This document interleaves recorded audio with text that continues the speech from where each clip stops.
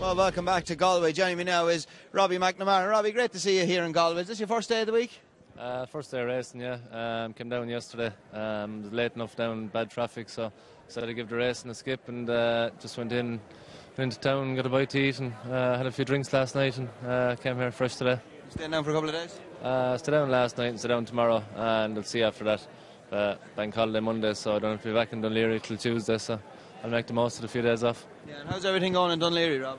It's good, yeah. Got permission to get off today and tomorrow, so they were nice enough to do that. Still working hard and getting on well and enjoying it there the whole time. And what's the routine there? A lot of physio, and you're working very hard there. Yeah, you're early starts there. You'll be up 7:30 each morning, and you're on the go from about 9 o'clock doing physio, and you do a couple of hours physio, and then you've occupational therapy, and you'll be in the gym then in the evening. But you'd have basketball then the other day and stuff like that. So you're kept busy and you'll be kept fit. And thankfully, you were very, very fit as well. So that's obviously a big positive, isn't it? A big help to you. Yeah, it stood to me at the start. It stood to me all along. Like I was quick enough getting over the other injuries, and kind of doing everyday stuff was made a lot easier by that.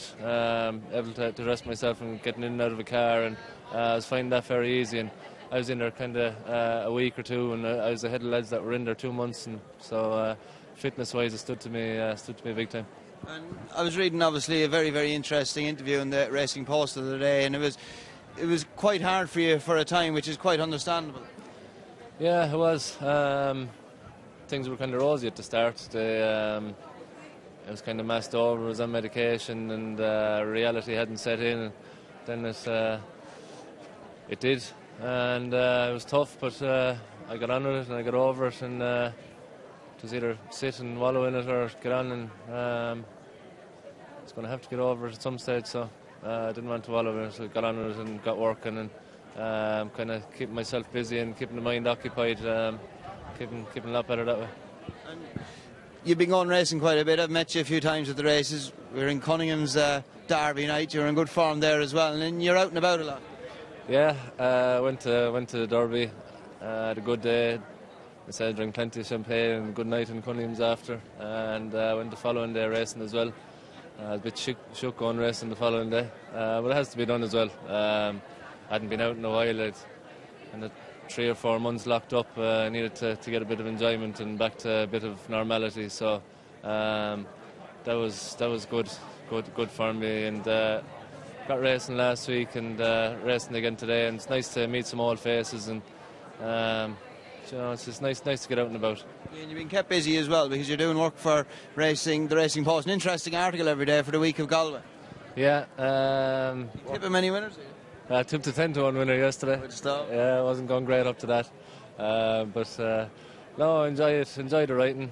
Do the piece for the Irish Field every week as well on Saturday, and they seem to be going down fairly well. So I enjoy it, and something to do and to pass the time. I've kind of Dún Laoghaire there. You're finished at 4:30, 5 o'clock in the evening, so you've rested the day to yourself. So it's nice to put away there an hour each day to write a few bits, and another thing to keep the mind occupied.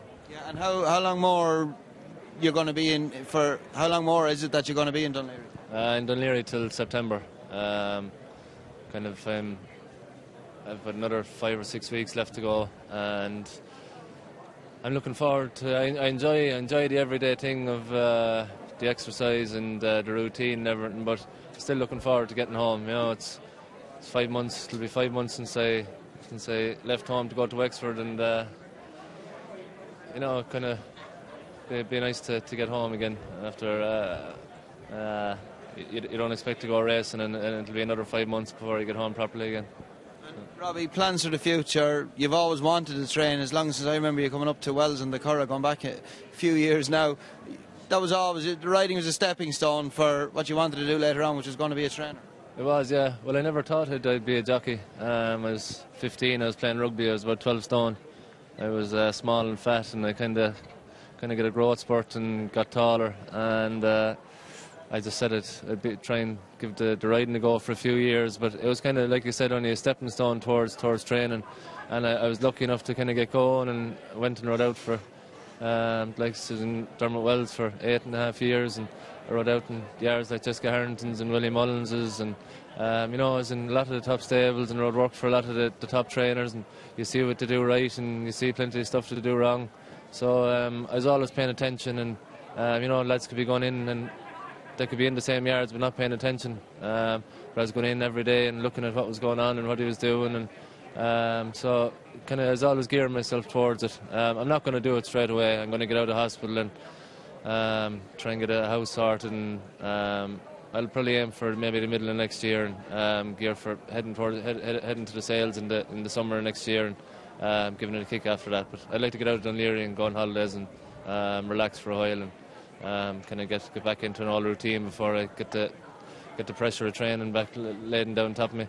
Fair pressure as well. I know, yeah. So we'll get things in order before I'll have everything organised for by the time I go train. I'll have a yard set up and staff organised, and I know I'll have a house myself, and I'll have everything organised properly before I go at it. And you were saying there, going back to your article again in the Racing Post on Sunday, that the Curragh is the place you'd like to start off. It is. I'd like to give the training a go, but if in 2 years' time, if it wasn't working out, I'd pull the plug on it. I'm not going to go run myself into the ground training bad horses. So I'll give it a go, and I'd be very disappointed if it didn't work out. But I'm not going to go chasing up a tree with gaining nothing from it. So I'll go to the Curragh. I'll rent the yard. Not going to invest fortunes in it. I'll rent the yard rather than buying and building a huge place. So I'll rent the yard in the Curragh, but you've got every amenity there. It's the best training facilities in the country, and it'd be a bit silly not to take advantage of it. You know it so well now at this stage, 8.5 years in Wells. Jessica Harrington obviously brings a lot of horses over to work on the Curragh and school in the Curragh as well, and you know every blade of grass there. Yeah, I do, yeah. I know it like the back of my hand. Like I said, I know there's 10 different gallops there. I've ridden work on every single one of them. I know them. I know I think the most important thing about a gallop is, no matter what sort of gallop is you've got to know how to use it. And like you could have a 2 furlong round gallop, and you can train winners around it as long as you train the right way. So I know the Curragh well, and I know how to. I've seen how you train winners off it. So I'll take a lot of those things from the trainers I've seen. So I've seen Dermot Well train Melbourne Cup winners and Derby winners, and Jessica Heron train champion hurdle winners, and so I've seen how they do it. So if I follow their lead, I won't be going too far wrong. And Robbie, have you a preference, or will it be dual purpose? Have you a preference for flat or jump? No, I'd like to. If I got going down the line, I'd like to go dual purpose. My heart is in jump racing, but I'd love to dabble into a few flat horses as well. But I'd like to start off. I'd like to go to the sales and get a bunch of 3-year-olds and start off that way. It's kind of.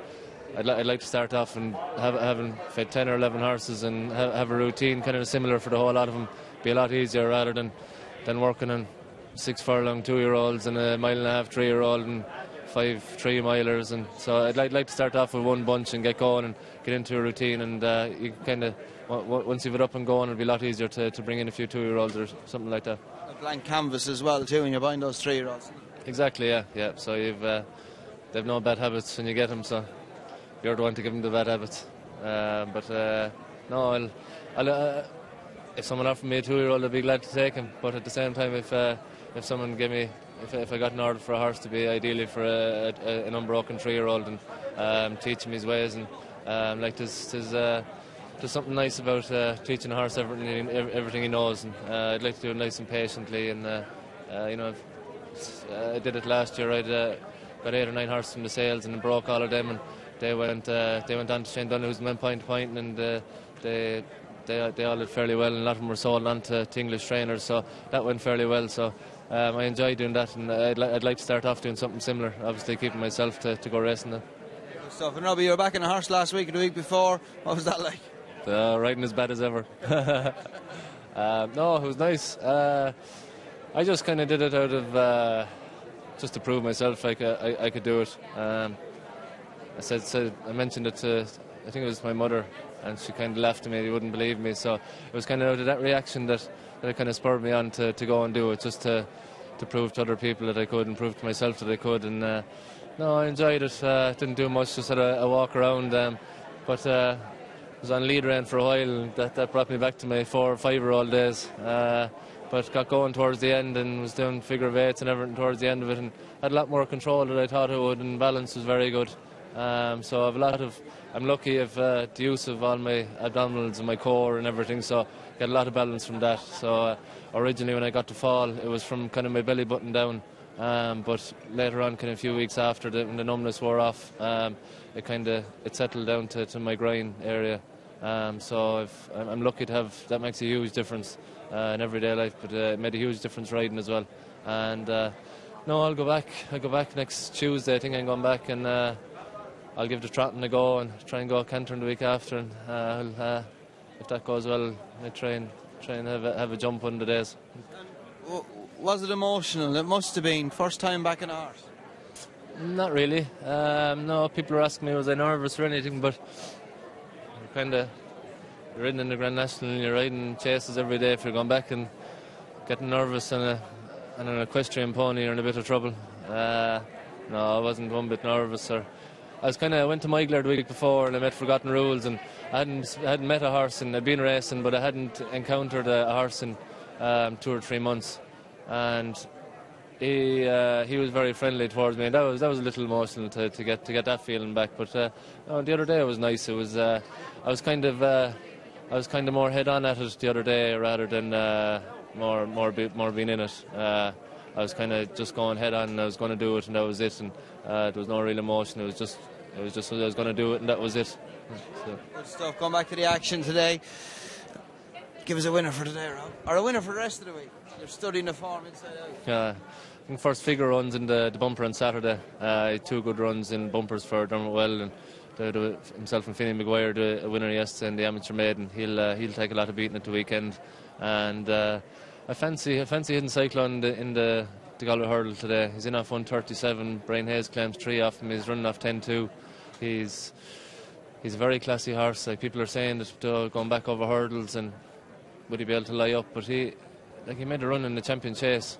Guarantee you throw half the field in the champion chase, wouldn't be able to lie up on it. You know, he's coming back. He's a 160 rated chaser. He's coming back over hurdles. I think jumping fences inconvenienced him. He was big and awkward, and he was. They were an effort to him. He'll be going a lot quicker today over hurdles, and he won't have as much time to think. I think he's his own worst enemy. He's a bit ignorant and doesn't do himself favours, so he won't have much time to think, and might be the best thing for him today. I think he'll run a big race. Good stuff. Thanks for having a word, Rob, and catch up with you again soon. No bother. Cheers, Kev. Thanks very much.